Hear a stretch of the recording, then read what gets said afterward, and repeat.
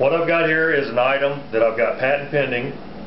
It's a tray that goes on the top of an aerial bucket for linemen. This is a mock-up of an aerial bucket I have. It's a liner and a piece of old bucket. This is the tray itself. It's a urethane molded tray. It can be ABS, it can be fiberglass, a bunch of different things. Basically what it is, inside tray area to throw your small items. Got a sidewall, got a ramp system here, saddle here, saddle here. These saddles are where your bucket hooks go. That helps hold it on. It would be placed on top of your bucket lip as such. I do not have any bucket hooks. I have those coming, but I do not have none now, and I want to get this out. So anyhow, it would be set on your lip of your bucket as such. Bucket hook would go here, bucket hook would go here. Then you could take and put your nose bag on the outside, tool apron on the inside, or whatever application you have. Basically what the tray is good for is, as of right now, we linemen, we lay stuff here, flat edges, wherever we can put it.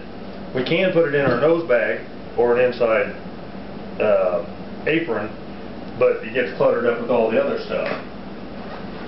As such it is right now, trying to pull something out of a nose bag, a small item such as this, we can get them off the lip fairly easy, but they get bumped off.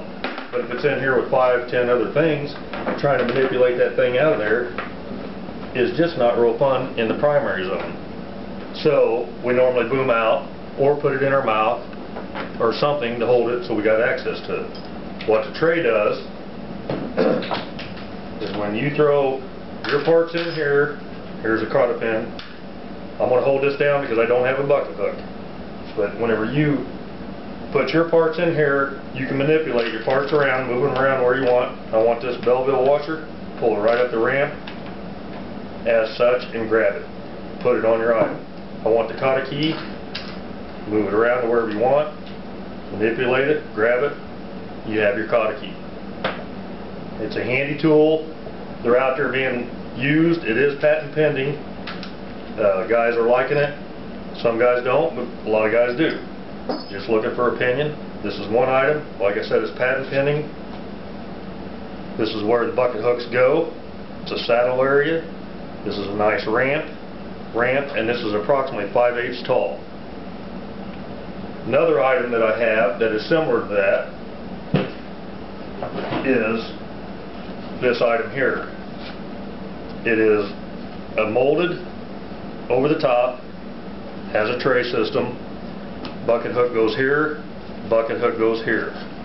You basically place this over just like you would a tool board over your bucket. Put your bucket hooks in here, got the same idea. You throw your tool, your parts, wherever you want, do your work, grab your part, pull it up, got it in your gloves. You can manipulate them however you want, grab it, have a cotter key. This item works pretty good itself. Works great with rubber gloves when you're up in the primary zone. One more item I've done is a fiberglass tool board. I do not have any of the bucket or any of the tool pouches on here or holders. Don't have those yet, but I do have the tray built into here. You take and put, does the same thing as the other trays. You take and put your items up here.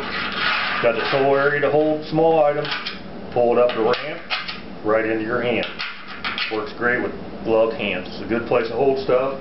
These are all patent pending. I'm working on getting some of these out in the field.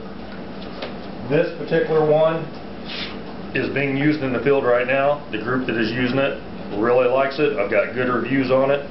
Hopefully somebody will chime in on the blog that are using it and let us know what they think.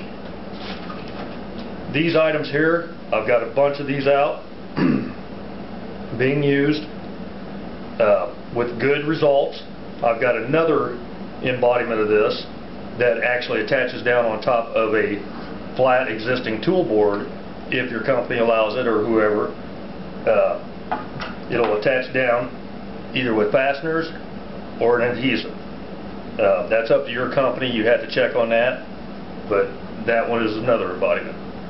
I have one more to show you. Thank you.